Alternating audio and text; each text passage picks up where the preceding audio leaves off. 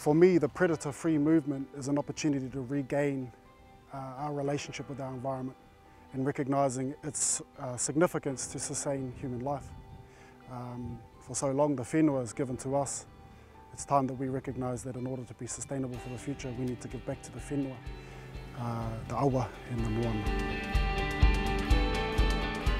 So working here for the last 13 years has given me a real insight at what predator-free New Zealand can be like, with kaka and kiwi and takahe running around.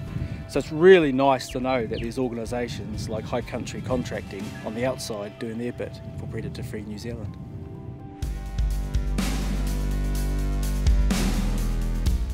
Even before working for HCC, I've spent a lot of time exploring New Zealand's wilderness. You know, the guys that are working for HCC actually want to make a difference and are passionate about what we're doing. They're spending their time in the hills or in the sea or down the rivers, you know, every weekend. The benefits show for themselves in places where a lot of intensive pest control takes place, and you go into those areas and there's like birds singing everywhere and the bush is, you know, regenerating. It's just having the right people out there to enjoy it as well. So I do believe that we can do this.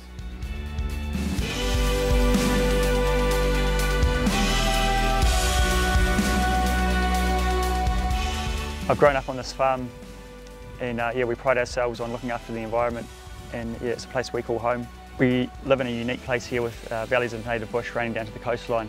The local community and farmers have been doing a great job in fencing off areas and letting them regenerate. That was the easy part. Now we need to keep the pests out.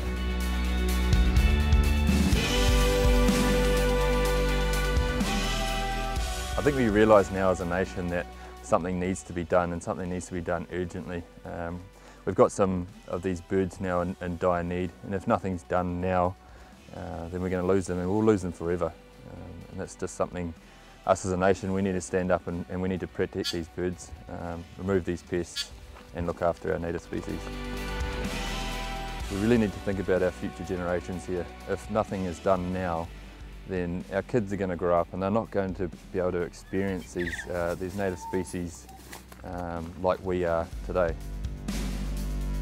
Ko te tino kaupapa kai roto e au, tiaki whenu, tiaki tāi au, tiaki takata. Nā reira, nā nei tōku wero i a koutou, ahakoa he aha, ko tai mai te wā, ka whakakapakari, whakanuia, whakatiaki tō tātou nei tāi au. E mihi ana.